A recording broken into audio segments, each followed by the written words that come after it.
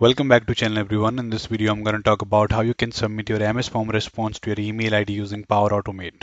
By default, MS Form has the functionality to send an email notification to either the person who has created this particular form or the person who responds to this particular form. If I go in my form setting, in the notification there we have two options.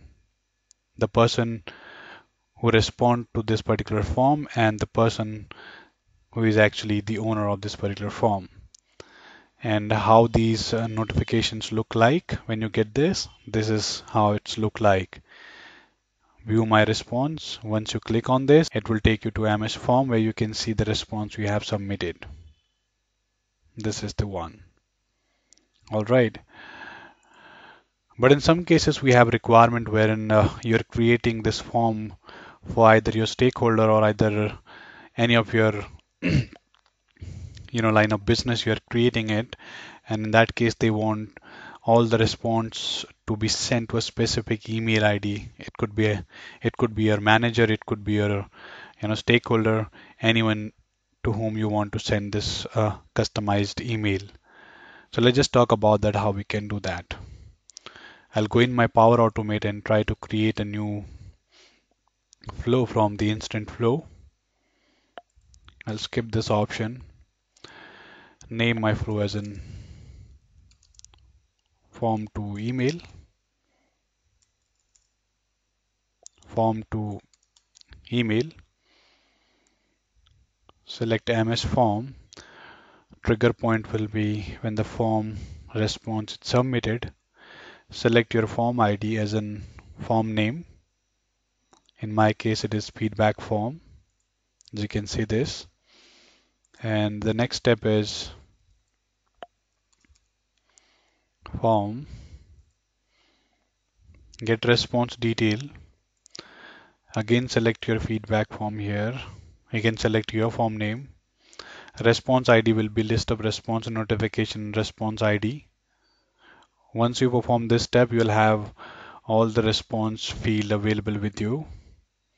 And now I have to select Outlook. Action is send an email. And 2, you can specify any of the custom email ID you want to send this particular email. I'm selecting mine and one of my colleague as well. And subject line will be a new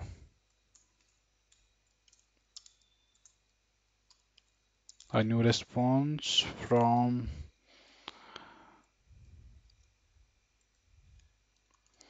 either you can select from the field your full name or you can select as well as the email ID. And now I'll have to your full name has responded, and here you can specify the proper format. So I'll select all these.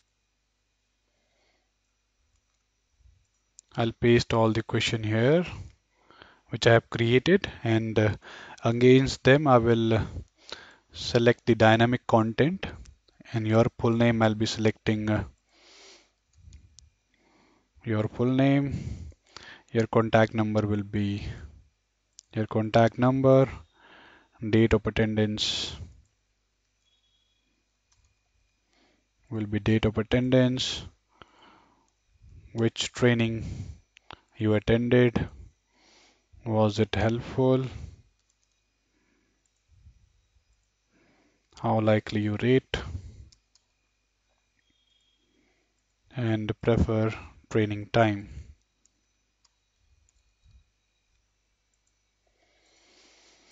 Now we have our email template ready. So that way you will have all the response in your email itself. You don't have to just go here and click and see this into your MS form.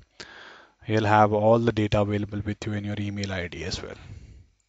I'll save this one, and now I will submit my form. Let's suppose I put the name Mike and select the date. Perhaps yes, helpful. Say evening time is good for me. Submit this one. And we'll see in our, I got an email here saying that Mike has responded. Your full name, Mike. All the details that we have submitted in our form has been, all the response we have submitted through form is now in my email. So this is the easiest way you can actually send all the response to specific email IDs and analyze.